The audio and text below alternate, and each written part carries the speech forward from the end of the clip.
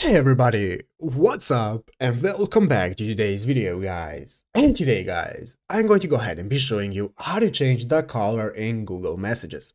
This is a very simple thing to do guys, so make sure to watch this quick and easy video till the very end and follow my steps correctly so you can make sure this works the same for you and that you can do this yourself. But yeah guys, let's get straight into it.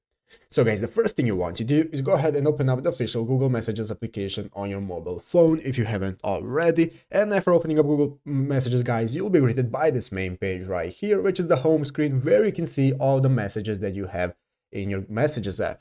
So now guys, let's go ahead and see how to change the color of our messages looking right here. Maybe we don't like the black color, we want to change it to another one. Basically guys, what we have to do is go ahead and click on the three dots right here in the upper right corner. Click on the three dots, and after clicking on the three dots in the search bar, you'll see this new list of menu options appear, such as mark all as red or messages for web and so on. So guys, as you can see now, all we have to do to be able to change our color is click this option right here that says choose theme. Click on choose theme guys, and as you can see it is currently selected dark, and if we change it to something like light, then as you can see we can now successfully change the color of our Google Messages application and our messages are now white. If you want to change it back, just choose theme again and then select what color you want.